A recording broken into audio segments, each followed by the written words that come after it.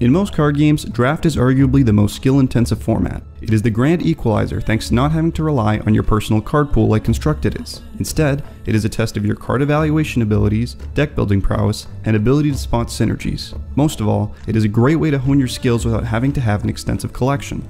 Many different card games handle their drafting modes differently, and it can be a bit overwhelming to jump straight in. Hey guys, it's Nikita for Akshon Esports. My hope is that this video will give you a good overview and some tips for Artifacts drafting mode, the Gauntlet. In the Gauntlet, you will be picking cards from booster packs to develop a pool of 60 cards. You will then build a deck from the cards in your pool and play against other players who went through the same process.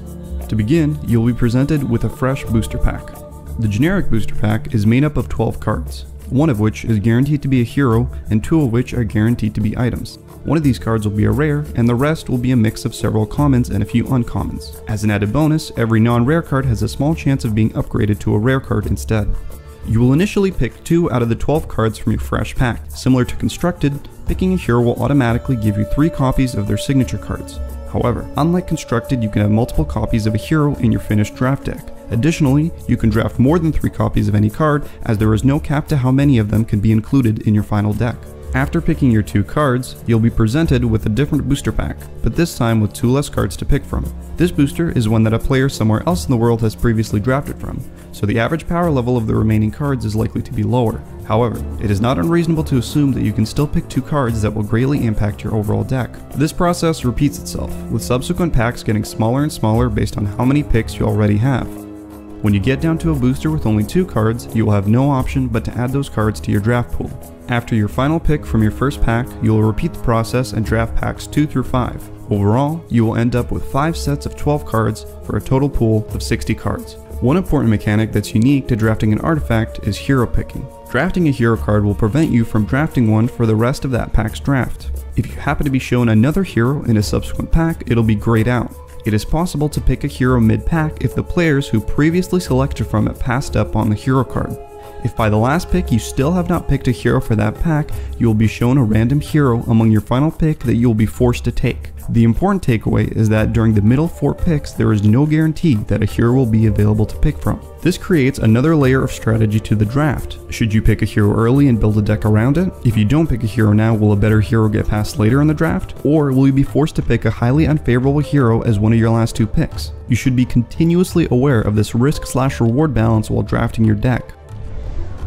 Similar to other games with card color systems, color distribution is critical, possibly even more so in Artifact. If you want to cast spells of a certain color in a lane, you need the matching hero. It is generally recommended that you stick to 1 to 2 colors while drafting so you don't force yourself into a situation where you have many non-hero cards in one color, but few heroes that enable the casting of those cards. The total amount of cards that you draft will be more than what is needed for a deck, so it is okay to occasionally draft a card that does not match the colors that you're aiming towards. You will not have to worry about drafting an exact spread of colors, as you have some post-draft filler options which I will touch on later. Your mana curve is an important concept to keep in mind. It is a snapshot of the overall combined card costs of all cards in your deck. While this might seem complicated, the main takeaway is that you don't want too many high-costed or too many low-costed cards in your deck. Because draft strategies are innately less refined than constructed ones, you want a good spread of card costs to ensure that your deck has an impact at all points in the game. To show this idea in action, consider this example. During a draft, you're presented with a powerful late game card and a solid early game card. Taking a look at your deck, you see that you already have many late game cards and not many early game tools. This is an example of your curve being skewed upwards, commonly known as being top heavy. More often than not, given this scenario, you take the early game card to ensure your deck has an impact during the early game. These are very general concepts that can help you when you start out with drafting. Knowing when to apply them and especially when not to is what separates a good drafter from a great one. Now let's move on to deck building.